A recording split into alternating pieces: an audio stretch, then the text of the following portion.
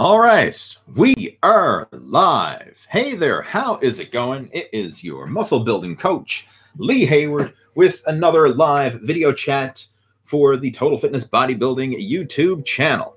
Now, if you just tuned in a minute ago, we probably had a little technical difficulty. I had to restart the video chat there. So hopefully you are able to see this one right now, and it's coming through loud and clear. Test, test, test. If this is coming through, can you let me know in the video chat window there if you can hear me? Okay, Jesse says it's coming through loud and clear. Awesome. Okay.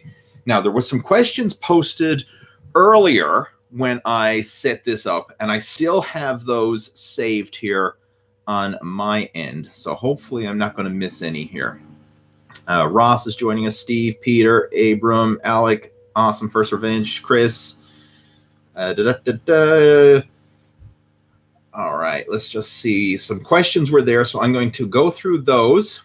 And if you have anything that you would like to discuss, please feel free to post your questions, comments, topics of discussion in our video chat window, and I'll do my best to help you out over the course of the next hour. All right, so let's see if this is coming through here. Good stuff, good stuff. All right, seems to be working fine on my end. Now, one thing you may have noticed if you've been following along with my Facebook page, with the emails that I've been sending out, we are in the process of starting another Lose Your Gut challenge. And it's not officially kicked off. The official kickoff is tomorrow morning. But we've got 160 guys in there now who are ready to go. And over the next 5 days, I'm going to be taking them through a proven action plan to map out a strategy, and especially when it comes to nutrition, of how they can master their metabolism, lose the gut, and optimize their nutrition so that you can basically overcome the crap of all the yo-yo dieting and the starvation diets and all that crap that people get caught up in. You know, I want to kind of simplify the process and help you to lay out a realistic action plan.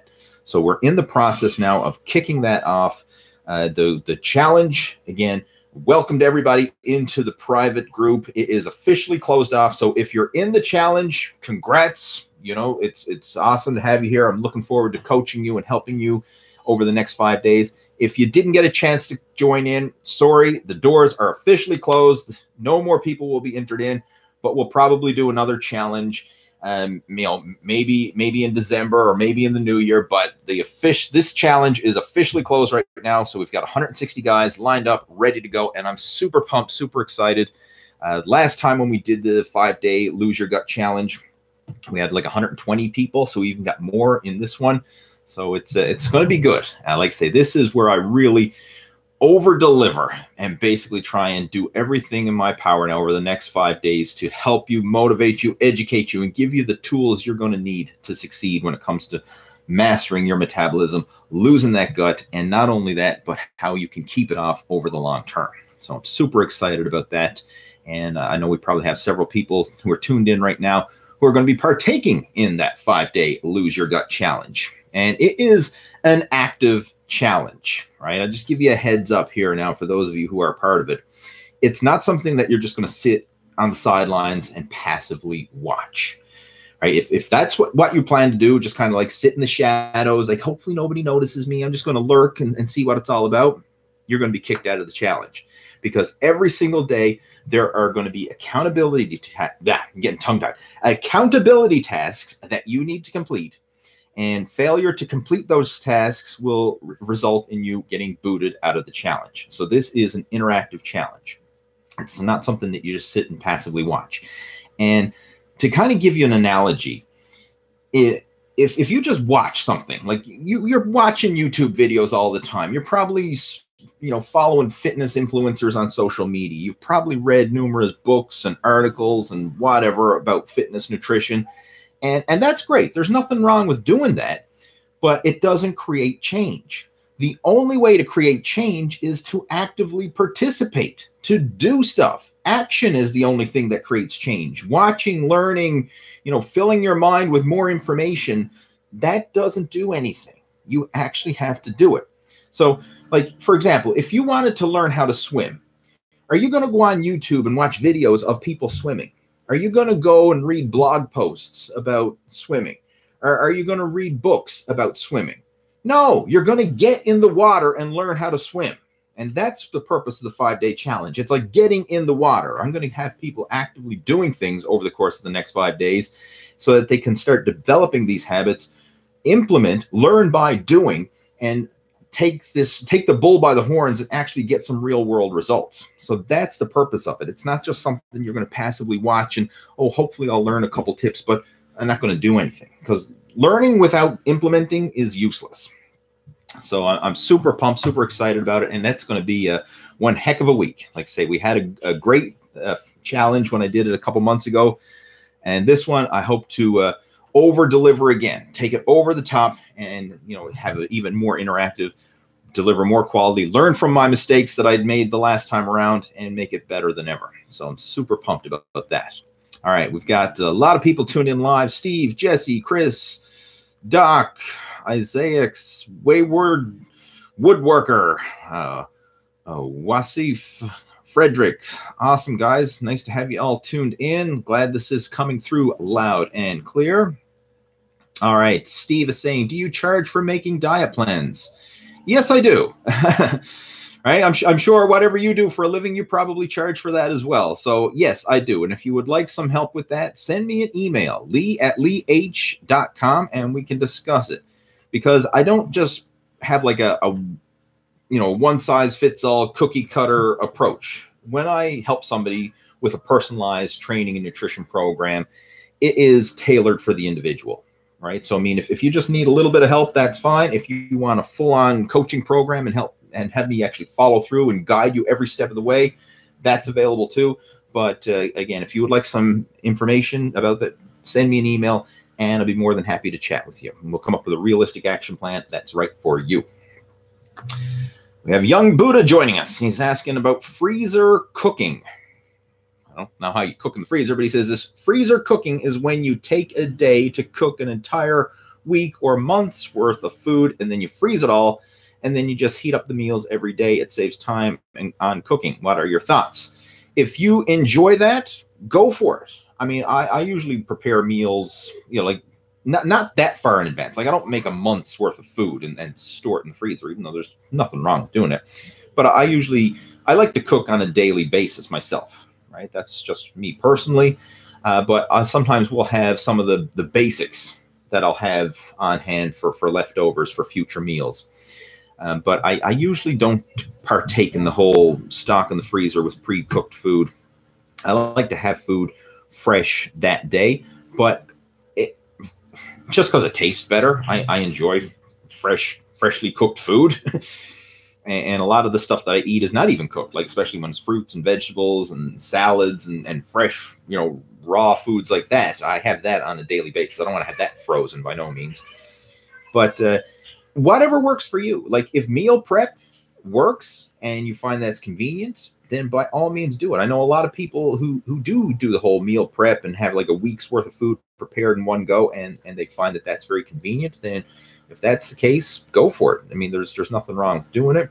I know other people who like to take advantage of like meal prep services, where they actually have their food delivered to them already prepped, ready to go, and all they have to do is pop it in the microwave and eat it. That's another way to make it work. And bottom line, the easier you can make it for you so that you actually follow it, that's the plan you should follow. Like, the best diet is the one you follow, right? So if this helps you to follow a consistent meal plan, then by all means do it. Do what works for you. We have Frederick joining us, and he's saying, what can you mix oatmeal with to get complete protein? You can actually put protein powder in your oatmeal. And if you would like, I've put together a recipe showing you how to make high protein oatmeal. And tell you what, I'll even give you the link where you can go download that. It's a free recipe guide that I put together. Let's see.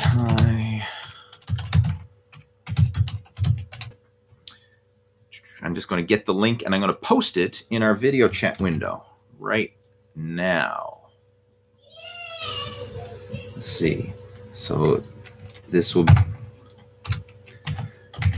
free high protein recipe guide. Boom. I just posted a link in the video window. So if you would like the free recipe guide, go to that link and you can download it. That includes a high protein oatmeal recipe. Chris is joining us. He says, Lee, thanks for your pragmatic advice on training. I think sometimes we overthink these things, so I appreciate your no-nonsense approach. He says, I had a question on why it's not a good to take in carbs during a workout. I'm referring to maybe eating a small apple or snack, or if it does not upset your stomach. Eating during a workout. I personally I'm not a fan of eating during a workout. If I'm in the gym, I'm there to lift weights. I'm not there to eat. and honestly, there's no point in eating during a workout. Like the food and the glycogen that you have stored in your body beforehand will fuel a workout. Unless you're doing some ridiculous long marathon program that requires you to work out for hours on end, which I wouldn't recommend anyway, you don't need to eat during a workout. You're not burning that many calories when you work out.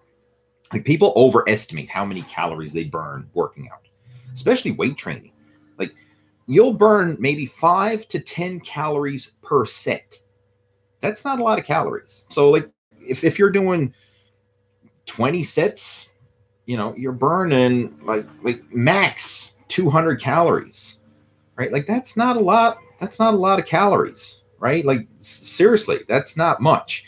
And so you have more than enough calories in your system right now to work out. Like, you have the stored glycogen, you've got stored body fat. You don't need to eat while you're in the gym, right? I just drink water, stay hydrated. But you can eat before you go to the gym, like usually like an hour or more before, and then you eat after your workouts. That's fine. You don't need to be eating during the workout. In fact, I think that would, I mean, what happens is if you're eating food, that food is taking energy to digest, you know, energy that you could be using for actually working out. You know, it diverts blood and energy to digesting and breaking down the food. And if you're already working out, then you know, it doesn't make sense. The only time I would recommend that, again, is if you're doing some prolonged exercise session. Like if let's say you're gone hiking for the day, right? Like, you know, it's hours, you know, you're hiking up a mountain for hours on end. Yeah, you're going to eat during your hike, right? You're going to stop and have a lunch break or whatever. But for people who are just going into the gym, working out for an hour, no, you don't need to eat. Another question here. Okay, that's actually a follow-up question to the previous one. Chris is joining us. He says, I always eat a very good pre-workout meal, but find if I have a small apple. Okay, this is a follow-up to the previous question. I always eat a good pre-workout meal, but find if I have a small apple or a small amount of something during weight training, it helps me power through and keeps my strength up. If it works for you, man, go for it. I mean, I'm not saying don't do it, but personally, I wouldn't recommend it, and I don't think it's necessary. Let's see what else we've got. Ken is joining us. Where is it? I just lost my place. Ken is here joining us from the UK. And he's going to be part of the 5-day challenge. I'm looking forward to following along with your progress over the next 5 days, Ken. It is going to be an awesome experience. I'll tell you that right up front. It is going to be very informative, very insightful, and it's kind of going to be like, you know, we're going to open up your mind and really show you what's possible without going to extremes, because a lot of people have this all or nothing mentality when it comes to losing fat, getting in shape. They think, you know, you have to be following some crazy strict, like low carb, starvation diet. And that just sets you up for backfiring. All right. So I want to teach you a realistic, sustainable lifestyle approach, something that you can enjoy and follow for the rest of your life. Because if I tell you to go like, oh, eat nothing but boiled chicken and broccoli and work out 2 hours a day and do 2 hours of cardio. Yes, if you did that, you would lose weight. No doubt about it. You would lose fat. If you stuck with it long enough, you would get ripped. Absolutely. But nobody wants to live the rest of their life on boiled chicken and broccoli and working out 6 days a week for hours on end. Like, it's not a realistic, maintainable approach. You have to find something that you enjoy and you can stick with. And that's going to be the key to long-term success. And that's the reason why so many people go on diets, lose weight, get frustrated, hit plateaus, and then binge and gain it all back again. Right? This whole yo-yo dieting, it's a vicious cycle. And 99% of people who go on diets end up yo-yo dieting, right? They'll lose a bunch of weight, and then they can't maintain this ridiculously strict regimen that they got themselves on, and they end up binging and gaining it all back. You need to learn how to make it a lifestyle approach, something you actually enjoy and can follow through over the long term. Like, slow and steady does win the fat loss race. Trying to lose weight as quickly as possible, like starve yourself and lose 30 pounds in 30 days, that's just setting yourself up for massive disappointment. I mean, even if you did do it, like let's just say you went on a ridiculous low-carb starvation diet and you did lose 30 pounds in 30 days, you would feel like a bag of shit at the end of that 30 days, and you would just be craving junk food. And as soon as your willpower runs out, guess what? You're going to give into those junk food cravings and binge. And that 30 pounds that you lost, you would pile that back on, and most likely even more, right? So you might lose 30 pounds in 30 days, and then over the next 30 days, you might put on 35 pounds and set yourself back even further. That's why yo-yo dieting never works. So we need to find a way to make it realistic and sustainable. And that's what we're going to be covering over the course of the 5-day Lose Your Gut Challenge. I got a question here. Young Buddha saying, does it drive you crazy when people say, Arnold says you only need 6 hours of sleep a night? If that worked for Arnold, more power to him. But honestly, most people, I think, will function their best by getting adequate sleep. I'm a big fan of getting adequate sleep. Like, for me, 6 hours is like the minimum. If I don't get 6 hours minimum, I don't function well. And I feel I function better the more sleep I get, right? Like 7-8 hours of good quality sleep makes a huge difference. If you're trying to work out in a sleep deprived state, it's like burning the candles at both ends. Like, sleep is so important. I know some people try and say, oh, I'll sleep when I'm dead, or, you know, what, all this whole stupid crap. But you need sleep to optimize your recovery, optimize hormone production. I mean, everything functions on having a good night's sleep. I think that is a foundation. If you don't have that in place, then you're really shortchanging your progress over the long term. Wasif's got a question saying, what is a vacuum? Can anyone do it, and what is it for? Well, that could mean two things. First off, a vacuum is usually what you use for cleaning your carpets. And it's, but I don't think that's the one you're referring to. A vacuum is basically a stomach vacuum. And all it is basically sucking in your gut. For lack of a better word, it's sucking in your gut. Now, typically when people do a vacuum, they blow out all their air, and then they suck in their gut. Like, I can probably show you a vacuum. I'll try and do a vacuum. All right. So I blow out all my air, then you suck in your gut. So you suck it in. So like and then you relax. That's what a vacuum is, right? It's a pose that a lot of the old school bodybuilders did, and a lot of the classic physique guys do. Instead of doing the abdominal pose where you crunch and actually flex your abs, you basically just blow out all your air and try and suck in your stomach, and creates this vacuum where you're kind of like hollowing your stomach as much as possible. Now, it takes a lot of practice to do it. It's actually a very difficult pose, but it's good.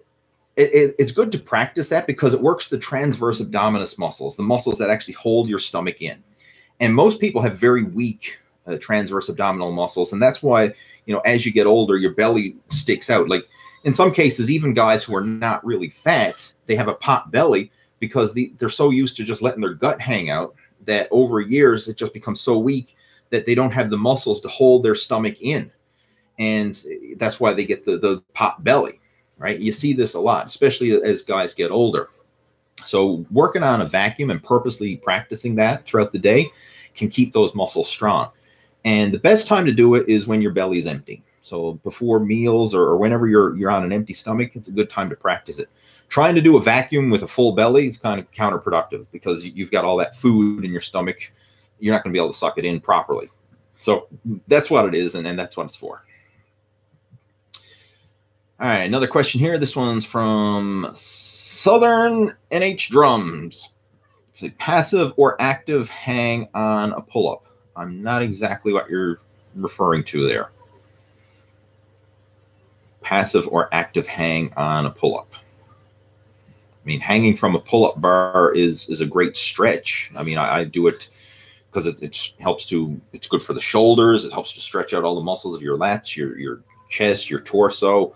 Helps to decompress the spine. I mean, I'm a big fan of stretching by simply hanging from the pull-up bar, and I usually do it at the end of every workout as part of my post-workout stretching routine. But I'm not exactly sure what you are referring to. If you want, you can elaborate on your question in the chats, and if I have time, I'll try and answer it better.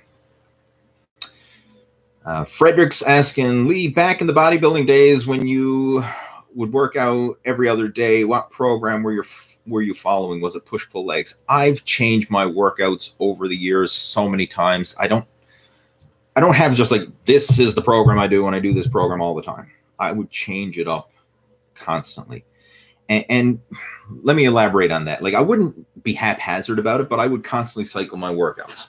So I'd probably stick to a set plan for 4 to 6 weeks, and then I would change it up and do something else. One of my favorites that I constantly find myself going back to is the positions of flexion style of training. And positions of flexion means that you work all your major muscle groups through a full range of motion. So you do exercises that work the mid-range, the fully stretched, and the peak contraction. I've got YouTube video playlists showing positions of flexion workouts. So if you go to my main channel, just open up the playlist tab, and you'll see, go through them, you'll see there's a positions of flexion workout. That's one that I'm a big fan of. I mean, push-pull legs is great. You can actually incorporate positions of flexion with a push-pull leg split. Total body workouts are great as well. You know, upper, lower body splits. Sometimes I would follow like powerlifting and strength training programs, but I never had just like one plan that I did over and over again. I would cycle it and go through different styles of training. And not only does it keep the workouts fun and enjoyable, but it's great for spurring on new muscle stimulation, because each time you cycle and follow a different style of training, you tend to make better progress, right? Because if you keep doing the same thing over and over and over again, eventually your body's going to hit a plateau, right? I've mentioned this before, but it bears repeating. Every workout you follow will go through a phase of adapt, grow, plateau. Adapt, grow, plateau. Every program. I don't care if it's push-pull legs, if it's total body, if it's a 5x5, a powerlifting style training, whatever. The first phase, adapt. You do something unique that you're not used to. And different exercise, different program, different something. Your body has to adapt and get used to that new exercise or that new program. In the process of adapting, you're going to grow. You're going to spur on some new muscle growth. Eventually, that growth is going to slow down. You're going to hit a plateau. Once you've hit the plateau and you see that you're no longer making the same progress that you once were, or your strength gains plateau, or some cases you'll actually start losing strength, which is quite common. Your strength is going to fluctuate. It just doesn't constantly go up linearly. Your strength will go through phases, right? You know, you'll have spikes, ups and downs, but over the long term, we want to see it going up. But it's not going to go up nonstop forever, right? There's going to be peaks and valleys along the way. So once you realize that whatever it is you're doing is not working, you're in a plateau, that's a good sign that maybe it's time to change it up and do something else. And that's when you can implement a different style of training, or different splits, different exercises, different set and rep pattern. There's so many ways that you can cycle your training. As part of the Total Fitness Bodybuilding Inner Circle, I actually provide a workout of the month program, which is a complimentary program that has plans that, you know, complement the previous month's plan. So maybe like 1 month we did a bodybuilding hypertrophy program. Maybe the next month we're going to do more of a strength training program. Maybe the following month we'll do more of a conditioning type of program, and cycle through different methodologies of training so that you get to experience these adapt, grow, plateau phases over and over, and ultimately spur on new muscle growth each time you change up your program. Okay, where was that? What's the best exercise for raising body temperature? Winter is on its way. Warming up with cardio. I always do cardio warm-ups beforehand, but It's especially important in the wintertime when it's cold outside. You want to do 10 minutes of cardio to get a light sweat worked up before you even hit the weight room floor. Like, trying to do weight training when your body is cold is just an injury waiting to happen. So in my case, when I go into the gym, first thing I do, I mean, I'll put my stuff in the locker and then I just go to the cardio. And I like to do cardio that moves the total body. So very often I'll use the rower machine. We have a Concept 2 rower at the Platinum Fitness that I train at. So I'm a big fan of that. If that's occupied, then I'll probably use like the elliptical with the moving handles. I like to do something that gets the upper and lower body engaged. If you don't have access to that, you could even just go for a light jog on the treadmill, stationary bike stepper. It really doesn't matter what you're doing, just as long as you get your body warmed up. Like, do minimum 5 minutes and ideally 10 minutes to just get a light sweat worked up, get your heart rate elevated, get your breathing elevated. Like, you don't have to kill yourself. I don't expect you to like run sprints or anything like that, but just get your body warmed up. And then when you hit the weight room floor, go through some mobility exercises to limber up, especially the body parts you're going to train. So like if I'm training upper body, I'll do some arm circles, do some rotator cuff rotations. If I'm training lower body, I'll be doing some body weight squats and some hip rotations and things like that. Warm up the joints of the body parts that you're going to be training, and then get into your actual weight training workout with progressively heavier warm-up sets for all exercises, and really focus on injury prevention, right? Injury prevention is the key, because I mean, if you get injured, that's setting you back instantly, right? Like, there's nothing that can set you back as fast as an injury. Like, if you skip a workout, right, that's really not setting you back in the greater scheme of things. If you train easy and you don't push yourself to your max, it's really not setting you back. But if you get injured, that definitely sets you back, right? I mean, an injury could, depending on the degree of the injury, might set you back a week, might set you back a month, might set you back a year. In some cases, you may never fully recover from it.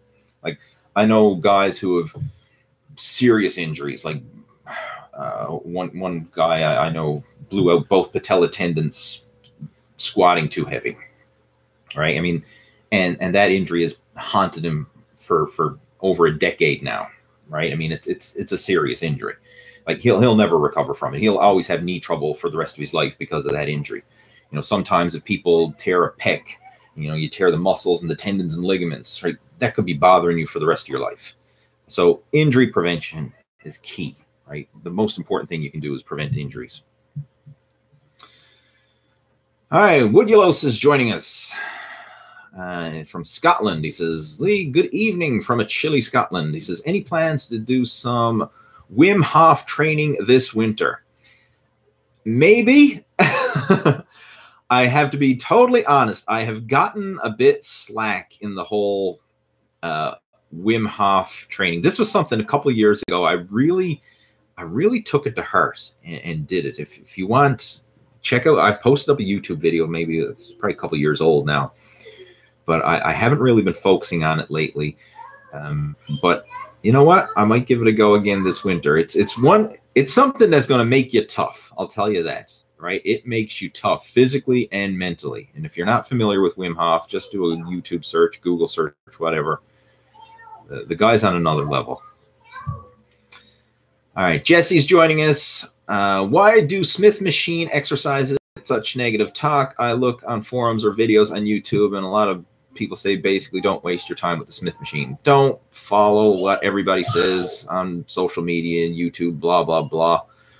Like, I use the Smith machine for certain exercises. It's just another tool. Like, there's nothing wrong with the Smith machine.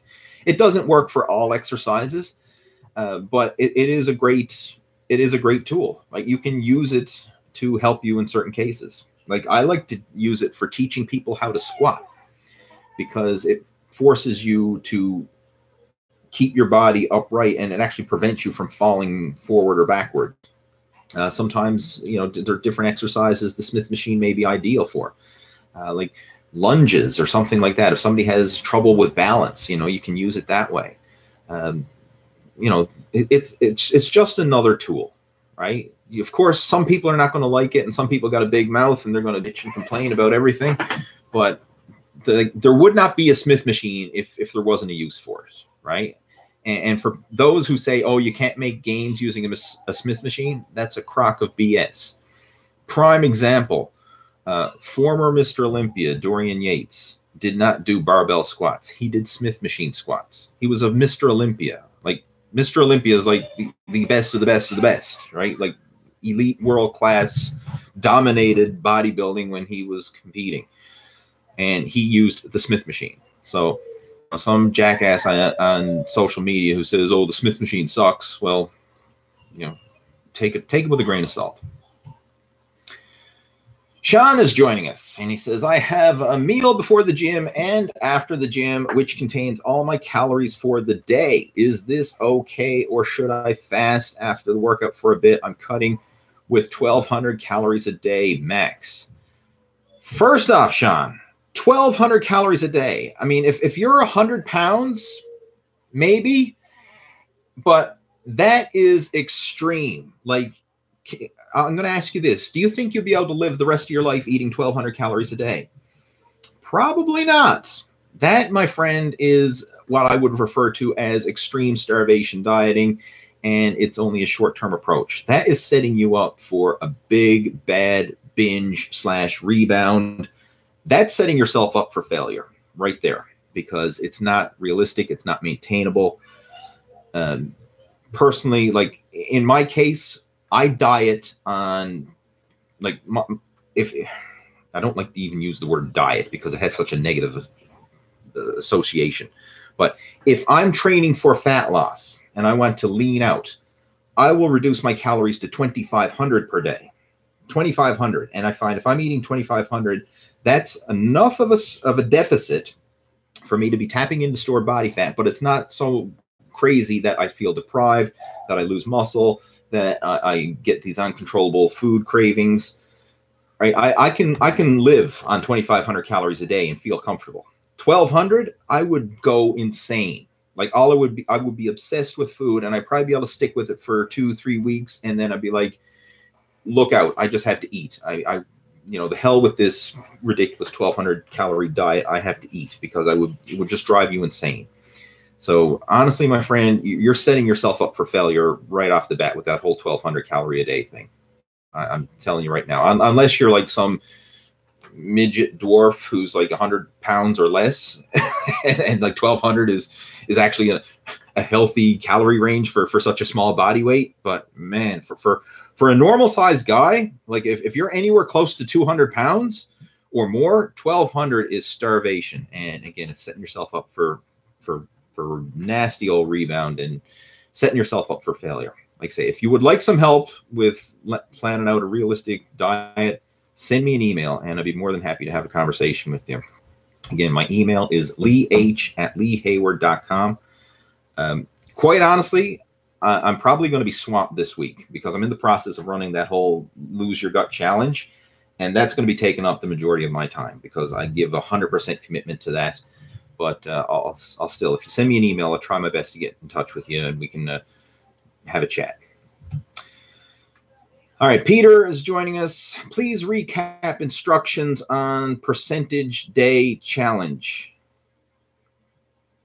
Please recap instructions on percentage day challenge. Unless you mean the 5-day Lose Your Gut challenge. I'm not exactly sure. If you're referring to the Lose Your Gut challenge, refer to the private Facebook group because that's where I'm going to be covering everything. Like tomorrow morning, the thing kicks off. Right now, today, the group just opened. Like literally an hour ago, I welcomed everybody into the group, and so nothing has started yet. It kicks off tomorrow morning. So if you're part of the Lose Your Gut challenge and you want instructions, 8 a.m. Eastern time tomorrow morning, I'm going to be going live on the Facebook page. This isn't live YouTube or none of this. This is just for the people who signed up for the 5-day Lose Your Gut challenge.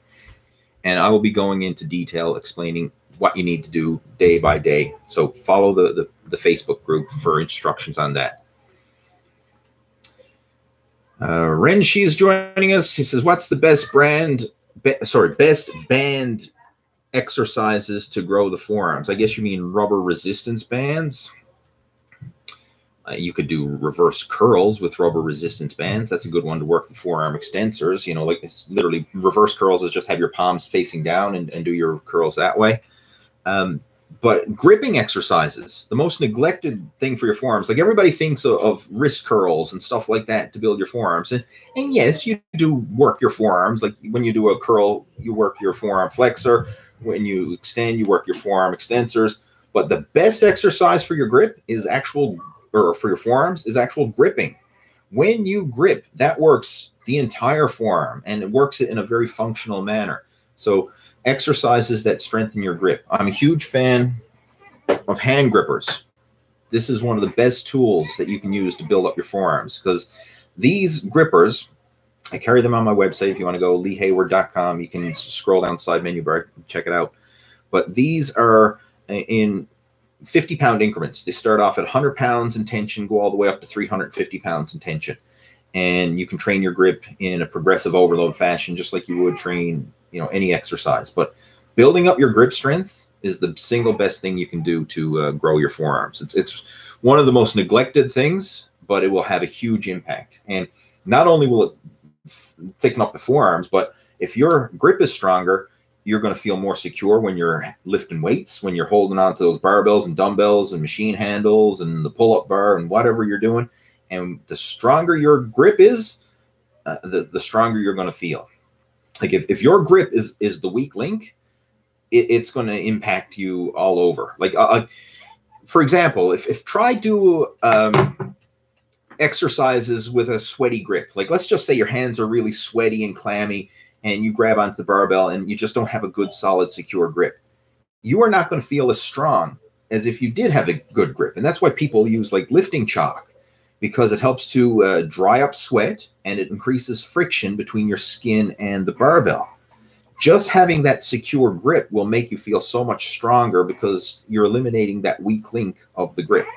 But of course, if you can actually strengthen your grip and have more gusto when you grab the barbells, dumbbells, and machine handles, then you'll find that your strength and all those exercises will improve as well. So focus on the grip if you want to build forearms. And I have a free guide that actually covers this. Let me just find it for you, and I'll post a link in our chat window. I'm going to type in the link because I'm not 100% sure of the URL. All right, there it is. Shit, I lied. There you go. All right. I'm going to type this into our video chat window now. Free forearm training guide. Boom. Just typed it into the video chat window. You can go download that.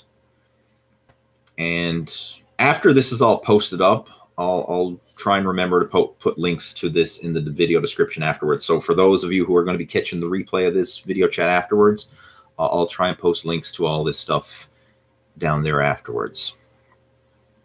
All right, where was I? I lost my space now because I scrolled down to the bottom to type that comment in. We were talking about grip. Where was it? Grip. Shit. All right. Next question's from First Revenge. It says, Lee, is it true wearing a weightlifting belt on squats, deadlifts, etc. prevents development of the core? No, it does not prevent development of your core. You can still strengthen your core. However, use the belt appropriately. Use it the way it was meant to be used. Use it on your heavy working sets, not all sets. So, for example, if you're doing squats, all your progressively heavier warm-up sets, don't use a belt. Just go through the natural movement without the belt. Once the weight starts to get heavy, then you can put the belt on. Same with the deadlifts, same with overhead presses or whatever. Use it for your top heavy sets. And using a belt is even optional depending on what it is you're training for. Like right now in my own training, I'm not pushing myself hard with heavy weight anymore. I'm not powerlifting. I very rarely wear a belt anymore because I just don't need it. I'm not squatting limit weights or deadlifting limit weights, so I rarely wear a belt. But if I was doing a strength program, you know, like low reps, 5 reps or lower, I would definitely wear a weightlifting belt. But if I'm doing high reps, sets of 10 or something like that, I don't need a belt for that. and I don't wear a belt. So like I say, you use it when you need it. And when you're doing heavy sets, that's when the belt can come into play. And it will make a difference. If you have that belt on and it's a good, proper powerlifting belt, it will help to give you that extra stabilization throughout the core and help you to lift heavier weight. And I've got videos on how to use a belt. So just go to YouTube, search for Lee Hayward weightlifting belt. And I've got a video explaining the best belts to get. I've got a video explaining how to use the belt, because there's a right and a wrong way to use it. Like I say, a lot of people use it incorrectly. So watch those videos and I'll go into more detail about it. They're older videos, but the information is still just as applicable today as it was, 10 years ago or whenever it was that I made those videos. All right, Steve is joining us. He says, I'm a retired pro wheelchair basketball player. What meats can be reheated? All right, you're a retired wheelchair basketball player. What meats can be reheated? I guess any meat can be reheated. Usually, all right, when it comes to reheating food, chicken is one of the better ones if you're planning on like cooking something in bulk and reheating it later on. Like chicken, it goes well because it actually can maintain its moisture as long as you don't overcook it. I'm not a big fan of reheating steak or beef, because when it's reheated in the microwave, it kind of goes really rubbery. Like if I'm eating steak, I like to have it fresh, like fresh off the grill, and it usually tastes the best. So if you're cooking food in bulk, chicken, fish, things like that tend to be better for leftovers. Meat, your steak, red meat, could be bison, whatever you have available, beef, pork, stuff like that, tends to be best when it's fresh. But really, you could reheat any type of meat. It's not going to taste as good usually reheated. All right, NK is joining us, saying, I'm currently dealing with a reoccurring chest strain. It's mild in pain, but reappears. Any advice? Yeah, I've got a video. What's the name of it now? If you do a search for Lee Hayward chest strain, you should find it. So let's go to YouTube. I'm pretty sure that's what it's called. I'm just going to double check for you there now.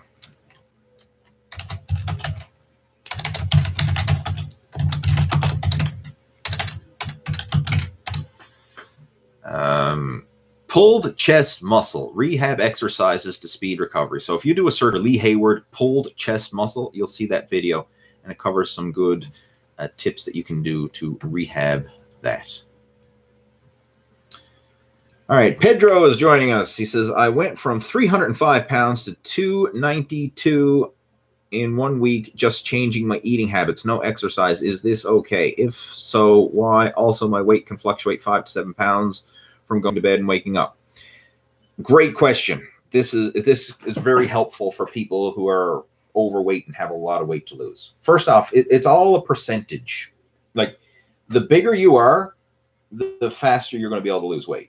Like someone who's 300 pounds is going to be able to lose fat and weight faster than someone who is, let's just say, 150 pounds, right? Assuming you need to lose weight at 150 pounds, right? But it's all due to percentage, right? Like at 300 pounds, you have way more weight, way more to lose, so you can lose it faster at that than you can for someone has less to lose.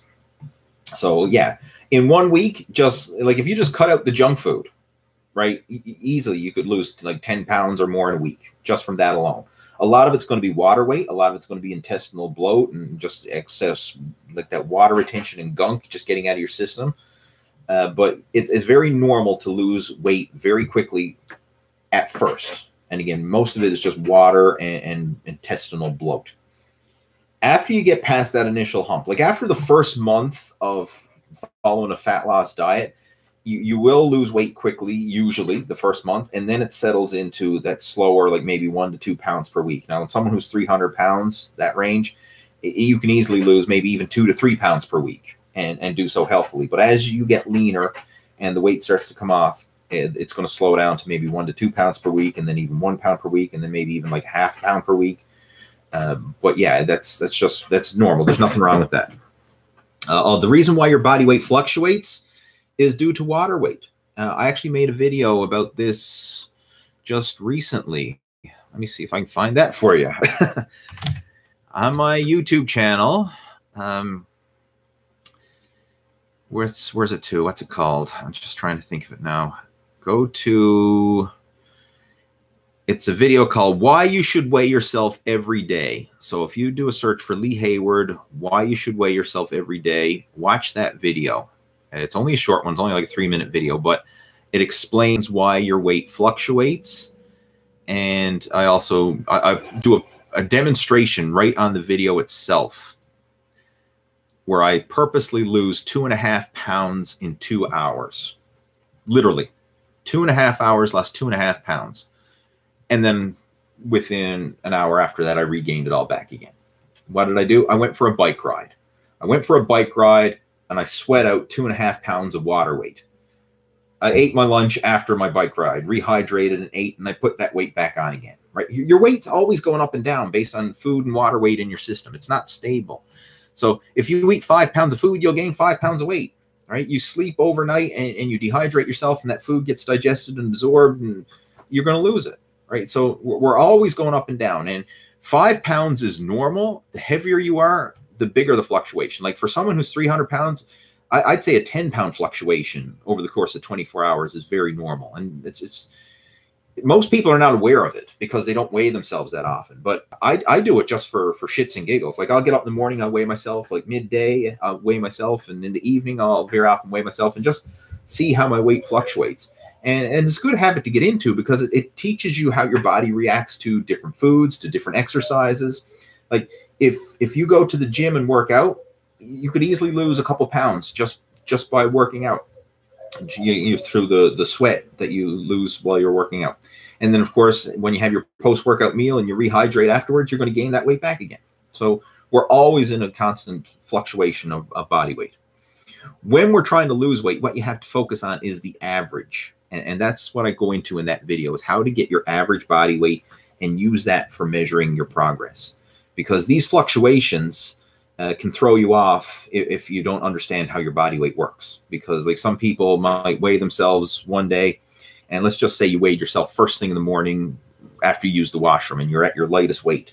And then next week you weigh yourself again, but you weigh yourself later in the day after you've had a few meals and you've been drinking some fluids, and you might be like 5 pounds heavier. And you'll think, oh my God, I gained 5 pounds this week. No, you didn't. It's just your weight fluctuating because of food and water, right? So you need to learn how to get your average body weight. And that's what I cover in that video. So again, just do a search for Lee Hayward, Why You Should Weigh Yourself Every Day, and you'll see that one. Ken is joining us, and he says, Lee, I haven't been here in a while. Are you still cutting? Looking good. I'm not cutting, bulking, anything. I'm living a healthy, lean lifestyle. I'm not dieting or anything like that. I've set up myself up in a system where the way I eat helps me to stay lean and enjoy it long term, right? Like I'm not dieting. I'm not depriving myself or anything like that. In fact, right after this video chat, we're going out to dinner, and I'm going to enjoy myself at dinner, right? Like that's what I'm going to be covering basically in the 5-day challenge, is how you can make this a lifestyle approach. Because once you say I'm cutting, I'm dieting, I'm whatever, like, it screws with your mind, because nobody likes the feeling of cutting or dieting. Like I understand for certain sports or whatever, it makes sense. Like you might have to cut weight if you're like an athlete trying to make a weight class or whatever. But for the average person who wants to have a lean, healthy physique, and you're not trying to cut for a deadline, you just want to lose weight, feel good, get in shape. Get this I'm going on a diet crap out of your head, and just think, I'm a lean, healthy, active person, and I'm eating a lean, healthy eating plan. Like I'm not dieting. Because once you put that word in your head, first off, when people go on a diet, they think temporary. Like nobody wants to go on a cutting diet for the rest of their life. Like say, okay, right? I'm 40 years old now. Let's hope I live to be 100. Okay, well, I'm going to be cutting for the next 60 years, guys. No, right? I eat a healthy, lean lifestyle diet, right? I'm not trying to go on a cut. And that's the biggest mistake that the average person who's trying to lose weight and get in shape makes, is they think of like all or nothing. Like, I'm going to go on this extreme diet. Like one of the guys earlier said he's following a 1,200 calorie a day diet. I'm like, man, you're just setting yourself up to fail. Seriously, because you cannot maintain 1,200 calories a day. Like, you know, a 120-pound woman would be hungry on 1,200 calories a day, let alone a full-grown man. Like, yeah, you just, right? That's what I'm trying to teach in the 5-day challenge, right? Because there's so much to this, right? Like, it's not something that I can just cover in a quick video or something like that. There's so much to it, right? But at the same time, like, once you fully grasp it and realize how simple it is, like, it's complicated until it's not. That's, if that makes sense. Like, at first it's complicated because you have to change all these paradigm shifts that we've been brainwashed into thinking. But once you understand how it works in the greater scheme of things, and you fully adapt it as a lifestyle approach, it's not hard. Like, I'm not suffering to maintain a lean physique year round. Like, I'm not shredded by no means, but I don't know, like, I mean, I still got some visible abdominal definition. No, it's not shredded by any means, but I can see my abs, like when I crunch. There we go. The lighting's better here, actually. But at the same time, I still have a bit of loose skin from the fat that I used to carry back in the day. But I'm happy like that. Like, if I can see some visible abdominal definition and I'm not dieting to do it, that's happy. Like, that, I'm content with that. Now, I'm not perfect. Like I said, I've got a little bit of loose skin in my lower abs, and that'll probably never go unless I get a tummy tuck or something. But that's what I'm trying to get at. Like, you don't have to cut to maintain a lean physique. You just have to change your habits. And once you have those habits in place, then it's easy to maintain. Anyway, let's move on. All right? Sorry if I offended anybody with my belly shot there. Pedro's joining us. He says, I mean, is it okay to lose weight this way? And is it healthy to do so? Oh, he was the one. Yes, I did. I already answered your question. He was the 300-pound guy. Yep, it's okay. What you're doing is okay. RC is joining us. I'm at work, and I wouldn't miss this for anything. I'm old enough to know people like Lee are few and far in between, so all the 20, 35-year-olds, listen up. Solid advice. Thanks. I appreciate the feedback, and I'm glad that you tune in. I mean, you do this every week at work. Awesome. I appreciate the support. Alec is joining us. What one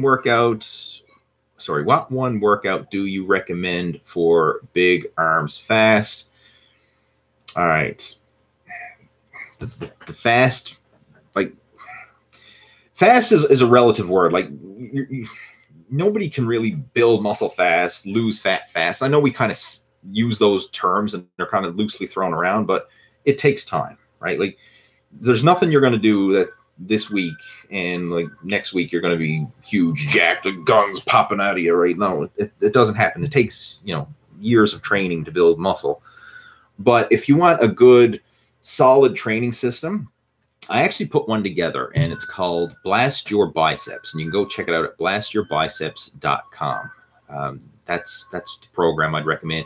And it's a 3-phase program, but the core of the program is based around the position to flexion style of training that I mentioned earlier in the video chat. Working the major muscles, in this case, specifically biceps and triceps, through mid-range, fully stretched, and peak contraction exercises.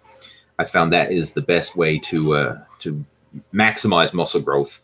And of course, in the Blast Your Biceps program, we prioritize the arms. So it's called Blast Your Biceps, but it's really a full arm program. I mean, it prioritizes biceps and triceps. It's just Blast Your Biceps. Sounds cool with the alliteration.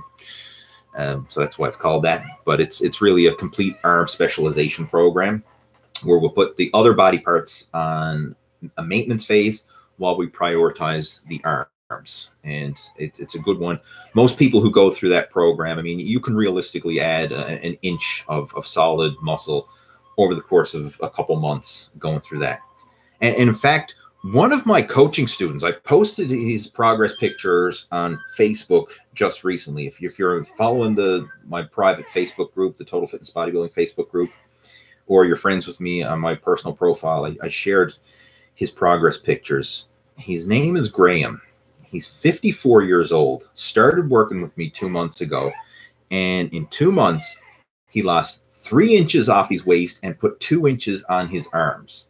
And like, he's just he's no elite athlete or bodybuilder or anything like that. He's 54 years old, right? I mean, he's an average, guy in his 50s, but he's been following the program. He's been super consistent from day one. Right from the start, there was none of this him and han. He just, like, whatever I told him to do, he did. Right? It's as simple as that, right? So I said, okay, you got to join the gym. All right, he joined the gym. I said, all right, here's your program to follow. And he followed the program. I said, here's your meal plan. He followed the meal plan. Right? I said, all right, I want you to book a coaching call with me, every couple of weeks so we can stay in touch, right? And he booked these coaching calls. And I said, if you have any questions, email me. If he had questions, he emailed me. Like, he followed the plan to the T. Like, amazing, right? I gave him instructions and he followed them. And the progress he made was incredible. Like, say, put 2 inches on his upper arms in 2 months and lost 3 inches off his belly, right? So, I mean, like, his chest, shoulders, arms are so much fuller. His waist is so much slimmer. Again, you can see his pictures. They're on my Facebook page, on my Facebook group and stuff like that.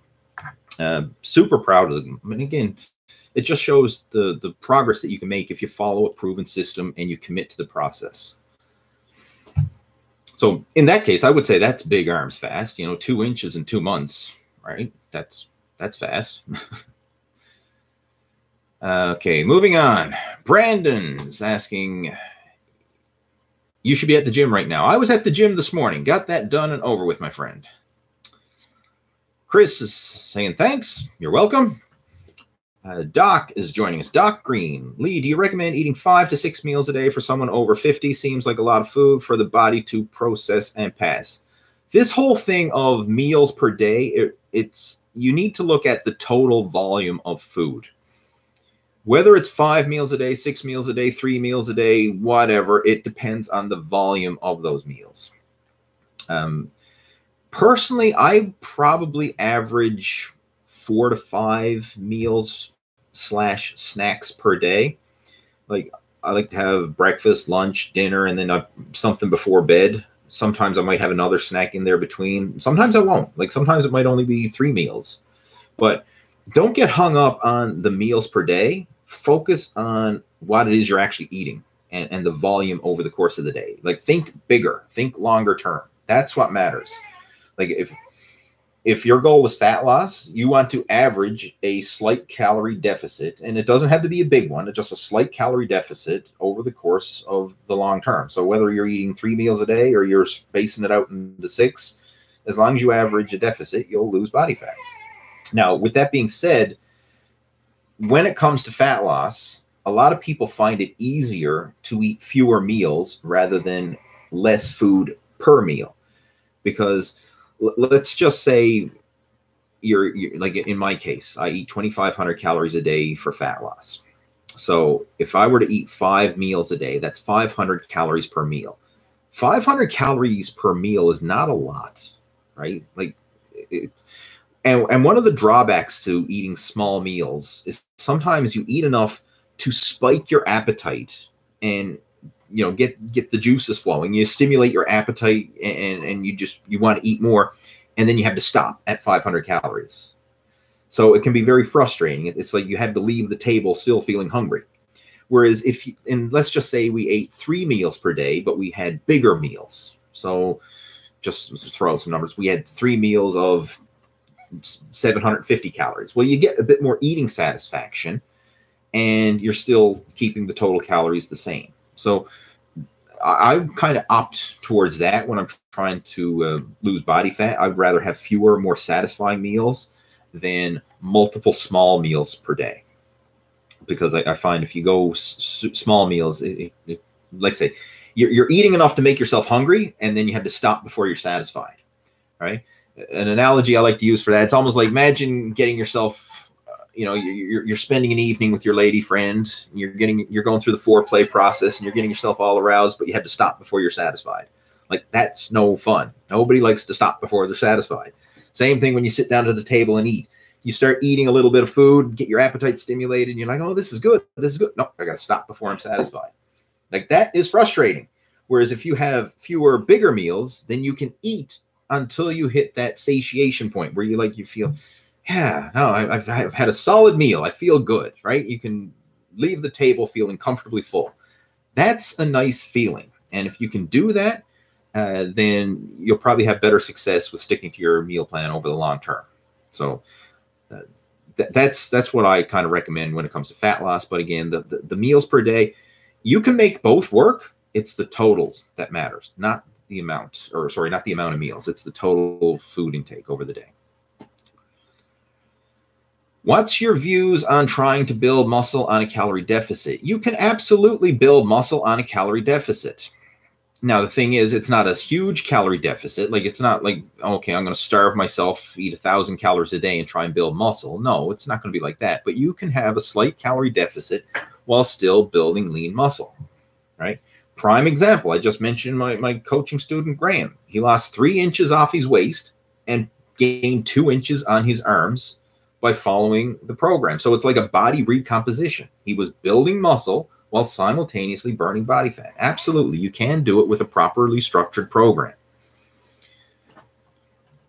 The only time you're going to see people who can't do that is when you're looking at people who are close to their genetic limits, who are pushing the envelope of what's possible. Like a pro bodybuilder getting ready for competition. Like, they will have phases of off season and phases of pre-contest, because you're not going to get big and shredded following the same plan. And in fact, when we say gain muscle and lose body fat, chances are you're actually probably going to lose weight in the process, or at best maintain your weight. Like, you're not going to see people gain weight and get leaner at the same time. It's just not going to happen. So, because it's easier to lose body fat than it is to gain muscle. Like, it's easier for someone to lose 20 pounds of body fat than it is to gain 20 pounds of lean, solid muscle. So when I say, yes, you lose body fat and build muscle, I'm saying, okay, you might lose 10 pounds of body fat while simultaneously gaining 1 pound of lean muscle on your frame. Overall, there would be a net deficit of 9 pounds on your frame in that example. So you can still make progress, but the fat loss is going to be greater than the muscle gain, right? Even in Graham's case, I'm going back to him because he's top of mind, recent coaching student success story. He lost 3 inches off his waist while gaining 2 inches on his upper body, right? So there was more fat loss than there was muscle gain, but he still did both.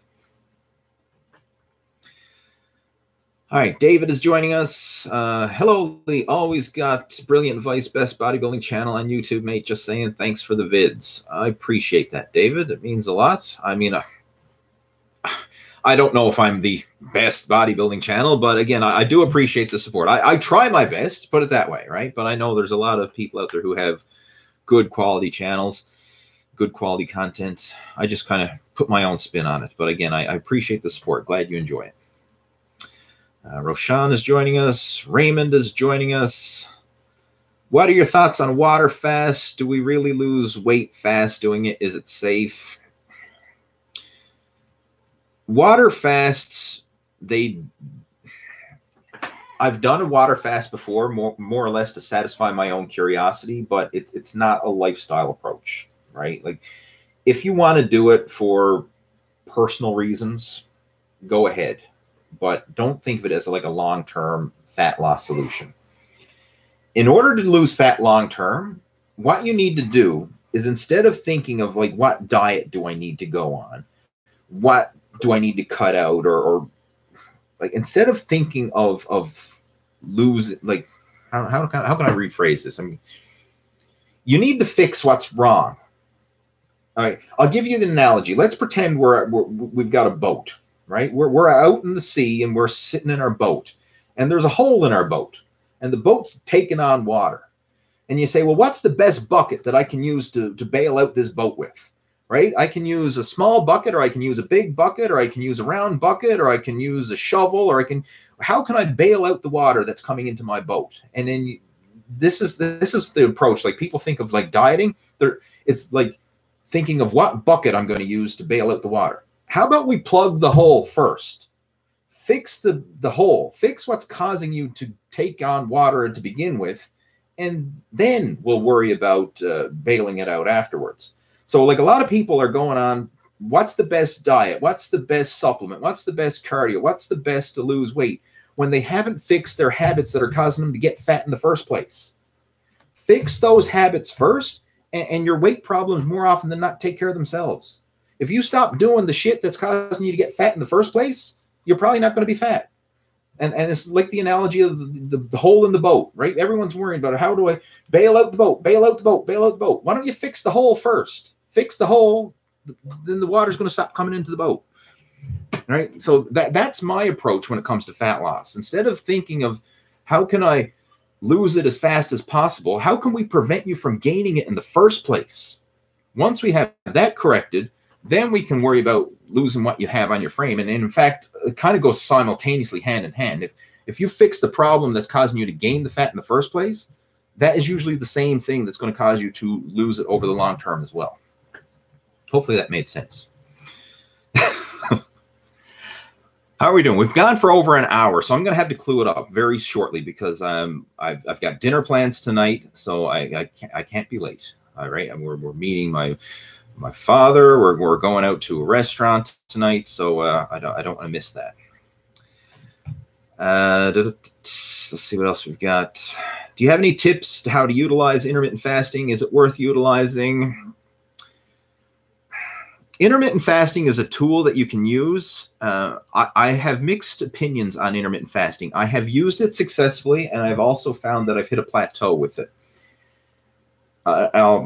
That's actually, seeing we're on the whole topic of fat loss and we're starting the 5-day lose your gut challenge. This would probably be a good question to finish off the video chat on. I know there's a shit ton of questions coming through and I appreciate all the support, but honestly, I'm just not going to be able to answer them all tonight.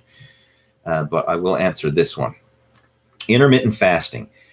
I followed this back when I started my most recent fat loss transformation. Those of you who've been following along with me, you know, like, back around, well, my son was born in September 2016. Even leading up to then, I've been letting myself go slowly. But a couple of years ago, I hit a low point where the weight was gradually piling on until the point where I got to the point where I looked in the mirror and I didn't recognize the fat slob looking back at me, right? You know, like a lot of people can get to that point. Like it happens so slowly, right? You pile on the weight little bit by little bit. And it's not like you're purposely trying to get fat. It's just you're making poor choices, and those poor choices add up over the long term, right? Like the little choices like, oh, man, I'm too tired to cook tonight. I'll just order a pizza. I'll get back on track tomorrow. Or, you know, I really should go to the gym, but, man, I worked late. I'm tired. I think I'm just going to watch Netflix. You know, I'm going to watch Netflix tonight. I'll go to the gym tomorrow. Those little decisions of I'll do it tomorrow, you know, you do that enough, and guess what, right? You start to get fat and out of shape. And that's where most people, that's how it happens for most people. Like, you know what you should do, it's just you're not doing it. And that was me, because once I stopped competing in bodybuilding, I didn't have the motivation to continue cutting and dieting and going to all, because I had the all or nothing approach. Like I was either dieting or I wasn't, right? It was either chicken and broccoli and 2 hours of cardio a day, or it was bulking, right? And when I say bulking, sometimes that wasn't clean bulking. That was just like shoveling everything in. Like as long as I got my protein, I didn't care about the rest, right? I mean, I'd make sure I got my, 200 plus grams of protein, but then the rest could come from, it didn't matter if it was oatmeal or potatoes or pizza or burgers, right? Right? I was cutting or bulking. There was no in between.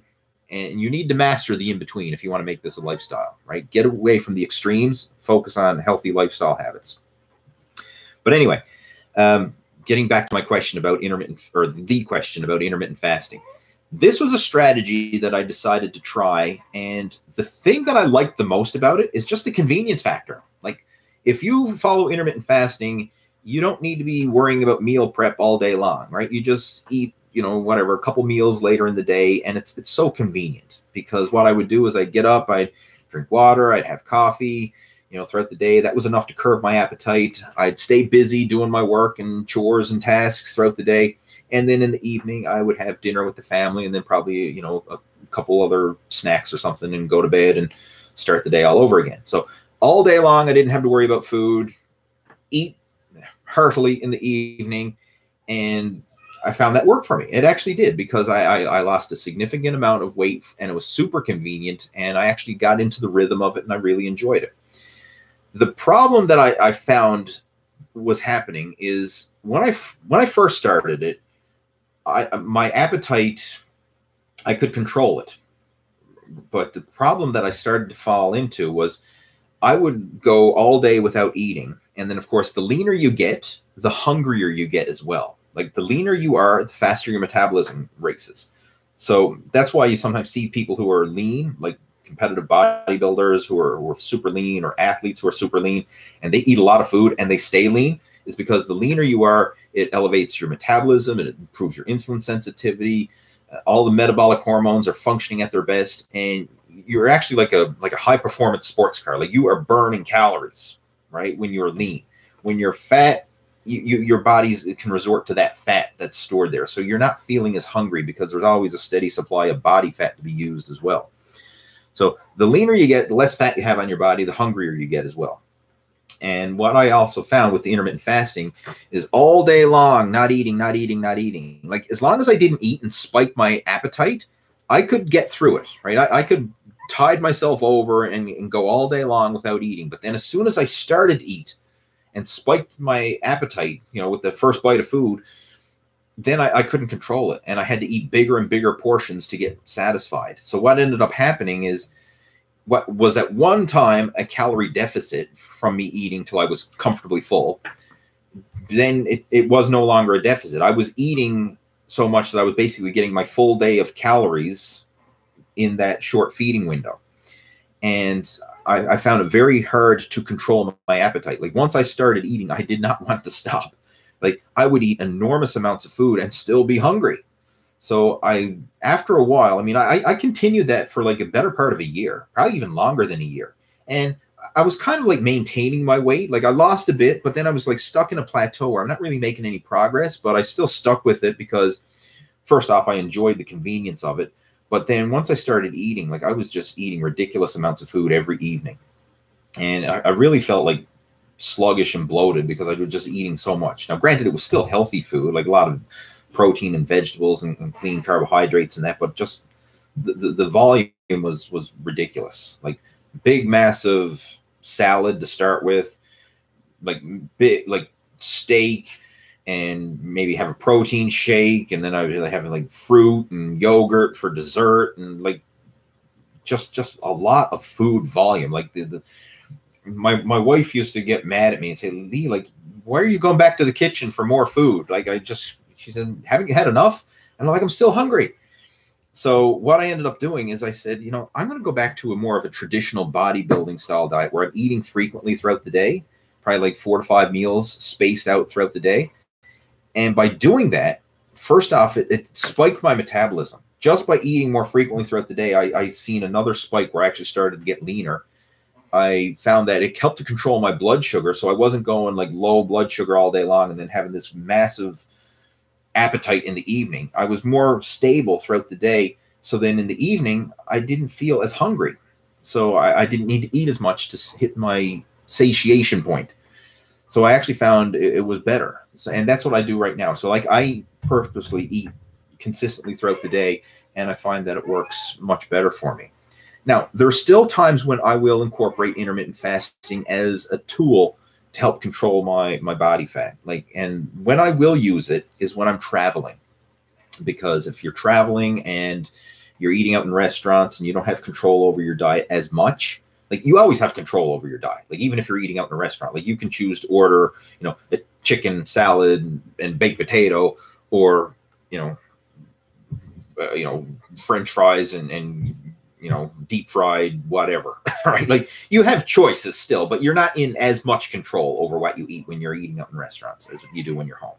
So what I'll do is when I'm traveling, I will utilize that strategy. So I'll probably skip breakfast, maybe have a light lunch, and then have dinner and then, you know, a snack before bed, something like that. And I find that just that condensing the amount of meals that I eat allows me to still stay in a calorie deficit, or at most calorie maintenance, and maintain my weight when I'm traveling.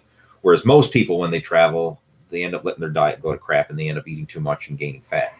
So I actually made a video about this a while back. It was part of the playlist series that I made, my 30-day shred, which I set a goal to try and lose 10 pounds in 30 days, which I did not achieve, by the way. It took longer than that, but I documented it through a playlist. And in that one, I covered, one of those videos was how to stay lean while traveling. And I explained the whole strategy of how I use intermittent fasting when I'm traveling. So it's still a tool that I will go and utilize on occasion, but it's not my mainstream diet anymore, because I find that if I follow intermittent fasting over the prolonged period of time, it throws my appetite out of whack. All right, I'll go all day without eating, and then I just have this crazy, ferocious appetite in the evenings, and it's hard for me to control it. I find it much easier to control my appetite if I eat frequently throughout the day. And I also find my energy levels are stable. Like I tend to have a better workout if I have some food in my system beforehand. So that's why I like to eat breakfast. And I've tried, like, you can do both. Like I've done fasted workouts, still made progress. I'm not saying you can't do it, but overall, at the stage I'm at right now, I find that I will have a better workout if I eat a couple hours before going to the gym. So that's why I like to have more consistent eating throughout the day at this stage of the game. But I have utilized intermittent fasting with success. This actually brings up a good point, because when it comes to all these different eating strategies, all these different workout programs, it's not like there's one magic program that works for everybody. You have to find what works for you at your situation, your lifestyle, your fitness level, your body fat level, like what works for you right now at this stage of the game. Because if you're following just general fitness influencers on social media and YouTube, like you might have one guy, he's a competitive bodybuilder who's cutting for a show, and he's saying, do this. Well, that's probably good for him at that stage, dieting for a show at his level. But if you're 300 pounds overweight, like you don't need to follow the pre-contest bodybuilder diet, right? Like you need to follow what's appropriate for you at your stage of the game. It makes sense. Like this stuff makes so much sense when we look at it in context of things outside of fitness. But once you put it in the fitness context, everybody just screws it up and blows things out of proportion. Like, let's say education. Are you going to put the same curriculum to a student in kindergarten as you would a college student?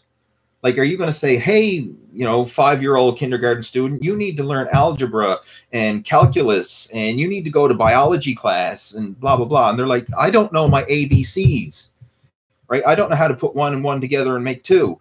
Like, you know, I barely can count to 10. So, like, would you give the same course curriculum to, you know, a 4th-year college student as you would to a kindergarten student? No, of course not. But yet we have this stuff in fitness where someone who's brand new, overweight, out of shape, and then they're following pre-contest bodybuilder diet. Like, no, you don't do that. Right? You have to follow a program that's appropriate for you at your level. And we're all at different levels. So that's where the confusion comes in, because what's right for one person may not be right for another, but it doesn't mean it's wrong. So like some people say, oh, I'm following a low carb cutting diet. That might be right for them at their stage where they're too, but it's not right for everybody. So that's where the whole customization comes into play. You have to find what's right for you and your level at this stage of the game right now, right? That's where it gets confusing. It's not like this is right or that's wrong, or this guy's full of shit and that guy is not full of shit or anything. It's making the plan fit you and your lifestyle at the stage you're at right now. And hopefully that analogy of, you know, trying to give a kindergarten student a college student's curriculum or vice versa, like you wouldn't imagine a professor in college comes in, okay, guys, today we're going to learn the alphabet. And everybody like, what the hell are you talking about? Right?